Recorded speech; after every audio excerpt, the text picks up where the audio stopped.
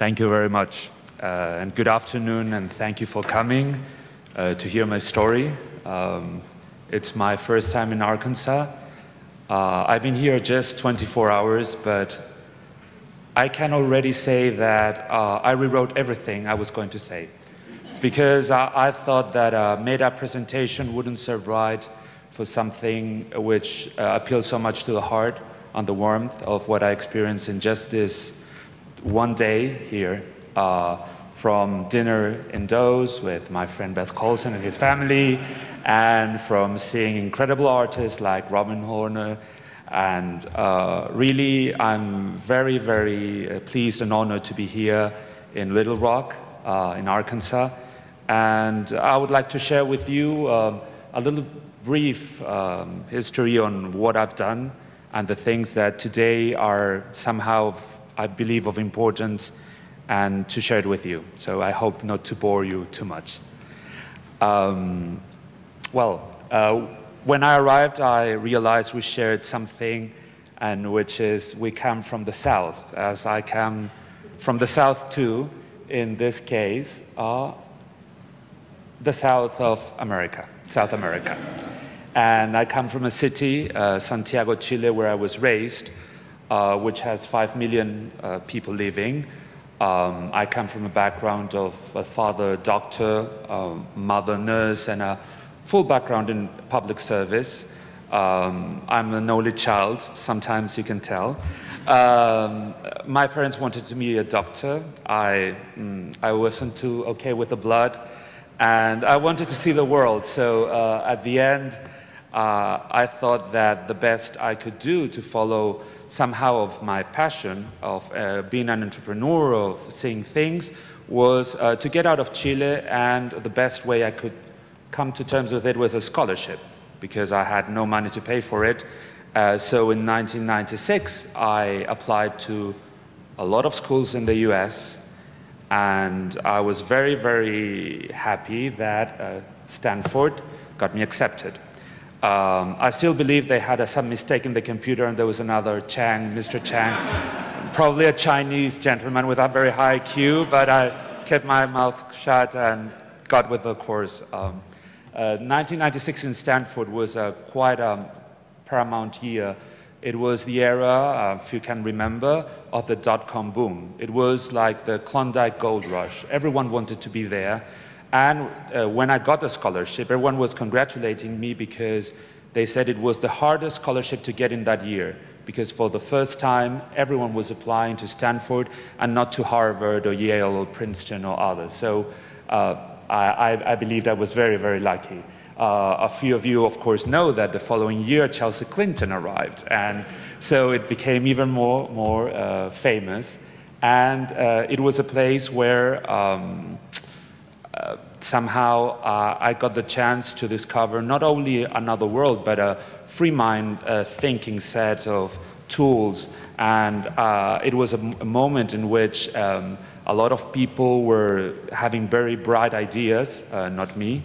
A lot of people were being offered a lot of jobs in companies like eBay and Amazon, not me. I didn't have a green card, so I couldn't work. So I said, well, if I have a scholarship, it would be very of poor taste not to study. So I did, and went into the MBA program, and also did behavioral sciences. So I studied 3 years, did summer school, and I had the chance while being in summer school to meet another guy who came from outside the United States, who had this incredibly mad idea of putting this huge index on the internet, which at that point was a random database. At that point, it's also a moment in which Yahoo dominated the whole market. But I really, as I did then, and I do now, I somehow believed and invested in people and not in businesses or business plans.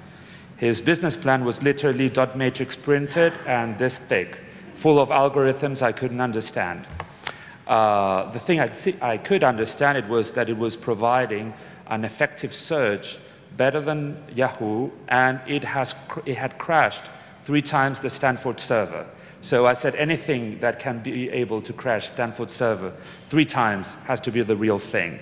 So I had $10,000 saved, and my math in it was either buy a 1996 Mitsubishi Eclipse convertible, which is something I could afford, used of course. It wouldn't do much for my social life in Stanford at that moment. Or then again, follow this guy whose name is Sergey Brin and invest in 1% of Google, which today is funny, but at that time wasn't funny at all. The company incorporated just in 1998, and it became public in 2004. So let's say for the sake of the next 8 years, I just had paper and no money. The dot-com boom somehow crashed, as you all know, in 1999. So I finished my MBA program, and I was left with a very fancy diploma and no money, and there was no company to work with. And I still thought that what I somehow had the passion to go through and to go through school, I should do more than just returning to Santiago, to my hometown, and employ myself in a corporate job. And it was at that time that I encountered one book in 1999, which is this book by Richard Branson called Losing My Virginity. I have to say that the title did appeal to me a bit. So I read it by the end of the year, and by year 2000, I decided I was going back, fueled by the passion of Richard to be an entrepreneur and all his mad stories about Virgin Records and all his record-breaking stunts. So when you are 25, you believe all that. And fortunately, I still believe in it. So in 2000, I returned to Chile, searching for my road to success with no money and no experience. And then I decided in 2001 to incorporate Grupo Arcano, and my vision was to be a social entrepreneur. And it's the mix of being in an MBA when you're an entrepreneur and being in behavioral sciences when you see public service, like we're here today, and when you see social sciences. And so this word, which was coined somehow in Stanford, I said, I really want to make a group of companies that invest in people and not just in business plans. And well, of course, the beginning were very rough and very hard. I said, well, the basis of it would be, one, innovation. We're going to invest just in innovative things, not only technology, but ways to solve common problems, services, things that are not just another copycat of the following company, but really bring some innovation. Also, teamwork. And I know these words sound very familiar to all of you, but then I believed, even being an only child, that, and because of that, that I couldn't do it all alone. So I had to build a group together that could work together. And then I thought about the power of networking, in which I believe all our friends here in the political scene know it very well, better than me. But networking ultimately was a huge expander of whatever I had to say, whomever I had to see, or whatever I had to do. So it worked. It was 12 years of work. We expanded to the US, to the UK, and to Australia till last year. And the results we've had has been 15 companies. Just in a nutshell, and my CPA can verify this for me, we've had 15 companies, we have 790 employees. Last year we had $1.8 billion in revenue, and our average return has been 37% per year. But this only to see me at 39, this was last year, thinking that I've done already all the companies I wanted, but feeling still a little bit somehow empty. Of course, for the ones who wonder about Google, yes, it was the year that Google also went to over $1,000. And of course, my 1% was more than $10,000. And of course, it helped. It would be really lying not to say that. But I felt that I had to do more than just keep investing in companies. So in 2008, when the financial crisis hit everywhere, and homes were taken away, and we were growing with a lot of debt, and we could pull out of disaster basically by maneuvering all our resources, cutting jobs, putting our Google stock as collateral, and trying to do the best. It was the point in which I survived that, which was a hit through the wall directly. And then I decided that I would do more than just investing in people in business. I will invest also in people in education. And so far, from 2008 onwards, we've given 78 full scholarships. This year, we're going to give 100 to children, kids coming out of school from all over the world, from the UK, from the US. We have people studying from arts to space in universities like Cornell, Stanford, Harvard, University of Miami, New South Wales in Australia, and so on. I have to say that, especially being in this school, that the aftermath of these 5 years, the last 5, the result of it and the people we have helped has had a very, I would say, as a big effect as probably doing all these companies. There's so much money you can make, but there's not enough people you can touch. And we've been very, very fortunate to touch 78 people for the best. And my pursuit followed a different path, as then my passion about what I was doing was reborn again. And I said, well, now what we're going to do is get this money and the money we have and put it into the universities where we are sponsoring and paying the tuition for these kids. And what happened is that they were very gracious to us in offering their projects, the PhD projects, for us to analyze and invest. Like when I started in Stanford with a PhD student in Stanford. And by the University of New South Wales in Australia, which were the ones that invented the solar panel, we developed a very large array of solar panels in Chile called Solar Chile that was acquired by First Solar. Might ring a bell because the largest investor is Christy Walton. And we were acquired for $1.5 billion last year. We also invested with the University of Cincinnati and Texas in a desalination technology that currently is desalinating in the British Virgin Islands as a prototype, which will bring water at a 20th of today's desalination cost by the use only of solar energy without any carbon footprint. And it has been possible, not really because of me, because of the very bright PhDs of all these universities that were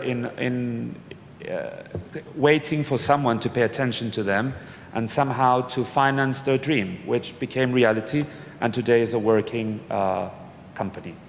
We also, through Oregon State, managed to get a patent of compressed natural gas, and we are providing of compressed natural gas to Florida, to all the FedEx fleet. This came also through one PhD student.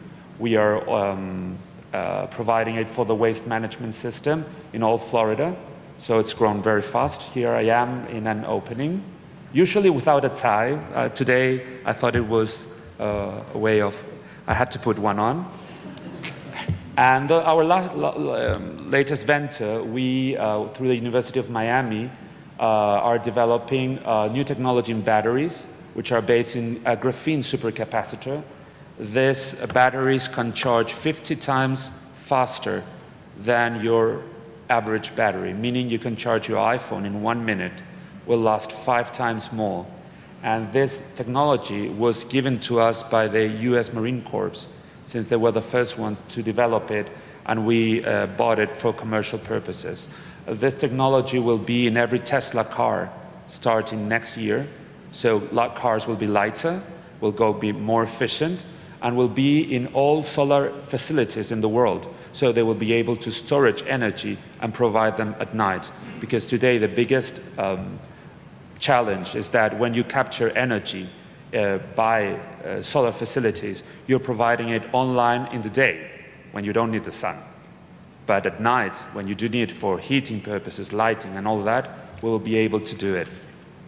After all this very intense year, which all this was 2013, through one of my trips, I was in an airport waiting for my plane, and I encountered this book. The same one I read in 1999 of Richard Branson, but the newest edition. Of course, I couldn't help but reading it again, and well, I realized that Richard has gone beyond himself with an idea of going to space with Virgin Galactic. That appealed very much to me, so I realized he was now Sir Richard Branson. When I read the book, he was just Richard Branson. So he had been knighted by the Queen. He also had made some progress in life, and I bought a ticket to go to space, and I had the pleasure to be invited to Necker Island, where I had the great pleasure of meeting Beth and Mike and Michaela and Bruce, and that's the reason why I'm here today. So at least 90% of any applause should be for them. And well, while in Necker, I had the chance to meet incredible people like Al Gore, people who are really forward into green thinking, and Elon Musk, and well, I became friends with Richard, and I bought some piece of land, so we're neighbors now. And I couldn't resist telling him the story, that it all started by reading his book. And so I showed him the old edition I still kept of the '99 book, the red book, and the new one. So he couldn't resist in doing the following, in giving me an autograph and insisting that I should write my own autograph. I did only on one proviso, that half of the proceedings will go to his foundation, Virgin Unite, where I'm very honored to sit in the board, and half would be to mine. And that became a very solid friendship. He has been quite a mentor, not only about entrepreneurship, but about returning and giving back. And in a summary, it's been a short journey, but intense, in which it has had a lot of passion in everything I've done, in trying to go to a university in the US, in racing from the dead in 2008, in even going to space, otherwise I would have never met Richard.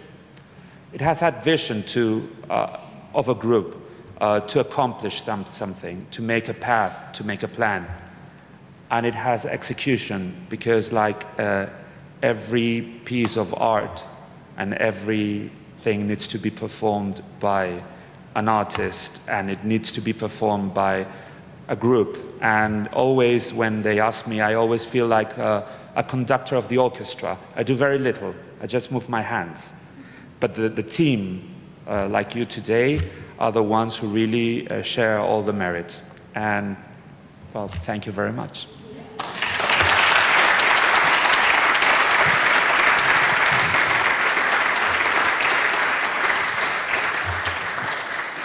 Thank you so much for that. We do have time for a couple questions. Sure. If you raise your hand, we'll get a microphone to you.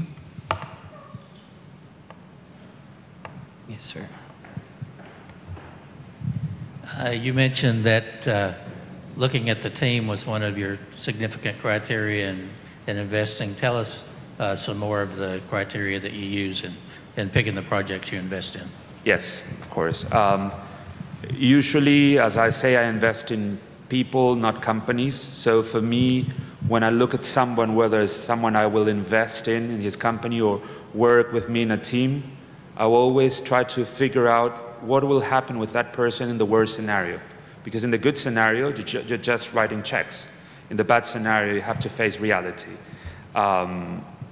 Someone that has an average of hard skills and soft skills. We've been approached by a lot of very, very bright, talented people who are very, maybe they have something great in their hands, but are unable to work with the rest.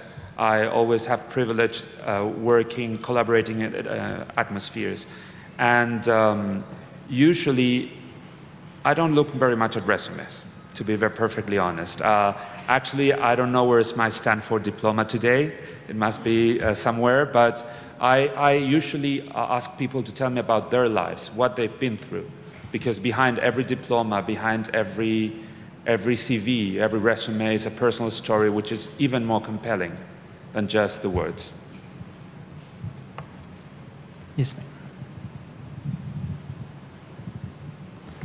I thank you for including the arts and what you were talking about in your investments and people.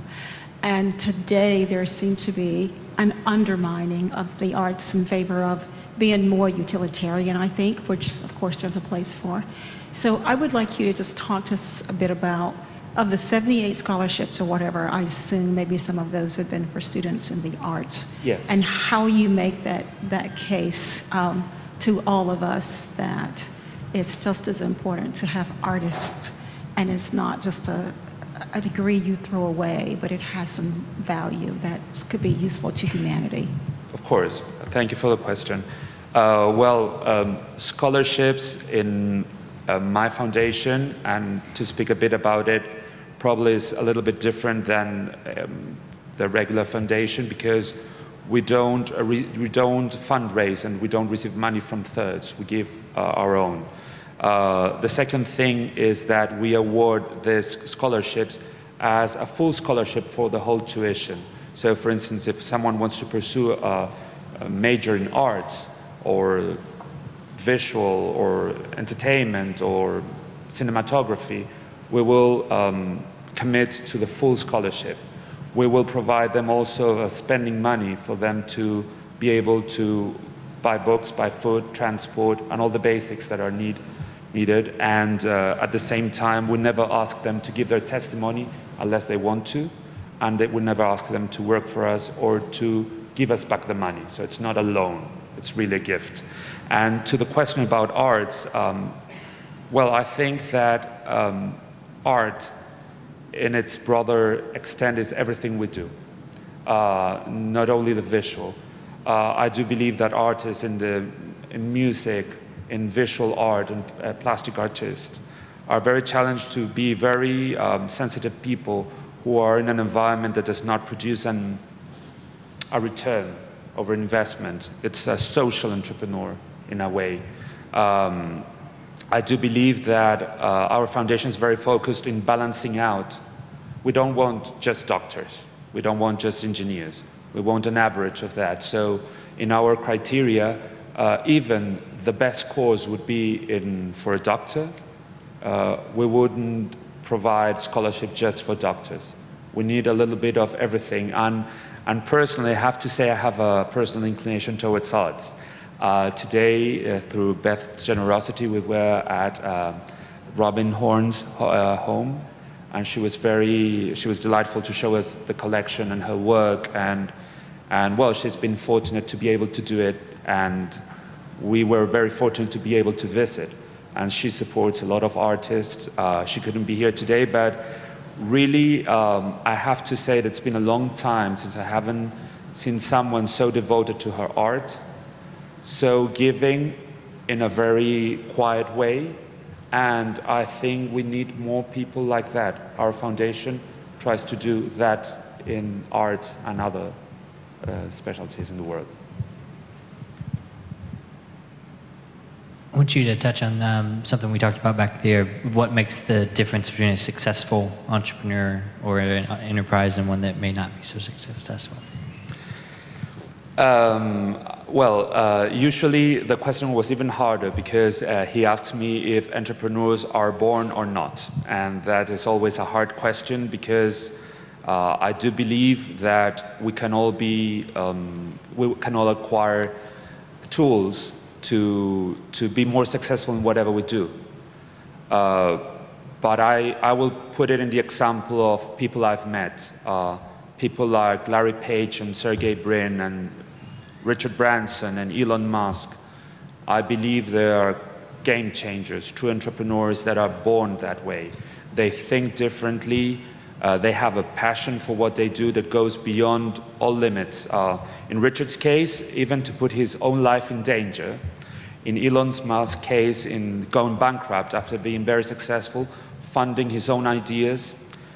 In Larry and Sergey, who I know closely, to be so committed to the company that they are not rich because they are, let's say, investors.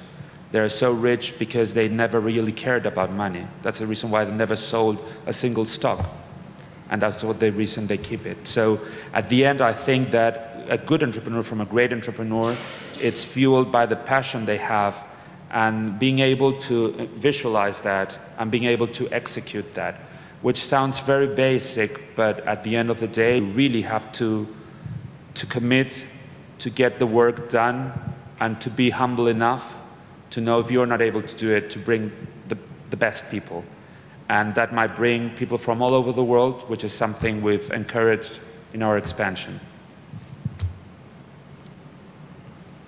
Right in the middle. Hi, thanks so much for being here. I'm with a company that's an internationally well-known and award-winning web development company, but we won Philanthropic Company of the Year because we're very focused on what Arkansas needs to do to feed the world in terms of technology. And we are an internet company. And Arkansas, though, has brilliant entrepreneurs, Sam Walton, the Dillards, many, the Colsons, many others. We do have some underserved communities, just like Chile, and Santiago has wealthy and many less. My question to you is, where can we look to get a better public-private partnership in funding the internet? Because everything we've talked about today is really going to be core to whether a child has connectivity in the future. If they can reach an artist, if they can publish their art, if they can learn Richard's story, that lives and breathes storytelling, art, and intellect through the internet. And that's where our focus has become, reaching underserved Delta communities and others. And I'm curious, who else have you seen do an amazing job? Well, I think that Arkansas would be the ultimate example of extreme wealth and extreme poverty in the same state. We were with some students who were doing some work on how many students from a Latino background community would have an interest to go to school, and it was appalling because it was less than half. And behind that, I think there's a reality in which there's, of course, means of wealth, and the Waltons hold a world record, and there's also means of need. I think that people who have done a great job in what you are asking is Nicolas Negroponte of MIT. He has developed a very inexpensive computer that is being distributed around different countries, including the US. It's something you apply directly to the MIT, and they will provide you. Of course, the Bill and Melinda Gates Foundation, which is one of the biggest, it's the biggest in the world without a doubt. No question there. And they have a huge endowment. But then I do think that, like I said to the students here, when we're faced with need of our neighbor, it seems obvious to me that instead of calling the richest one in another country, county, people should act together and put together something for that community. In my case, my little contribution has been education because I believe in it, and it did a whole difference for me. I do believe that for the internet, for arts, and for what you're speaking about, I do believe that Little Rock in Arkansas, being today in everyone's mental map, thanks to Bill Clinton, has been, can produce a lot of awareness. And I do think that within this probably room, there are enough resources to address that certain point. But I think it has to begin by touching home. I'm usually approached by a lot of people who somehow want to have certain ideas or contacts with people, And I usually tell them what you're explaining has so much power when you are the first one who starts donating, producing, because then, as we say in business, you can walk the talk. And I think that stands very true in life and in business too. We have time for one more. Team? Good evening. Thank you for coming. Thank you. You mentioned you work with a lot of PhDs through the entrepreneurships that you're doing. And with the education system, in the US, and there's, I think, less and less of people going into engineering degrees and things like that. Are you having to go outside the US to other universities in Asia and Europe and Africa to find a more competitive, environment? Or is it just that the establishments here, which what brought me originally from Morocco, and I came here for the education, and so it's still here. It's the country that brings a lot of minds here, and that's why they're still focused on US universities versus others throughout the world. Yes, well, it holds very true. Actually, the gentleman that invented the supercapacitor of graphene is Chinese. He comes from the University of Beijing, was contracted by the US Marine Corps, and since the base is in Jacksonville, Florida, they had to do it in the University of Miami. So then again, it holds very true. It attracts, the education system attracts the brightest mind of the world, given its resources, given its connectivity. I do think also that there are places everywhere where you can tap a great idea. Some people say there's money, there isn't a lot of opportunities where to invest.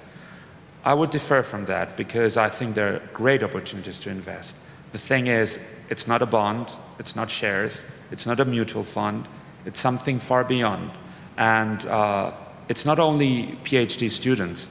Actually, the first one I invested in dropped out from Stanford, didn't complete the PhD. I don't think he regrets it very much, but he has done okay.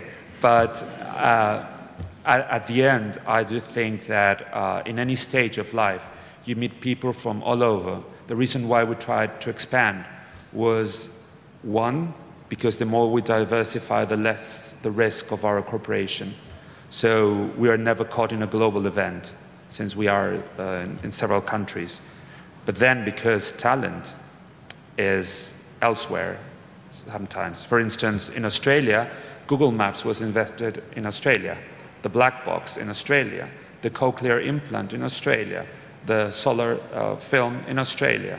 And there are so many things I cannot recall now that were invented in Australia. We could be talking for another hour. The thing is, in Australia, people are very relaxed and they don't aspire to be in Forbes or Fortune. They make the company and then they sell it for a lesser price.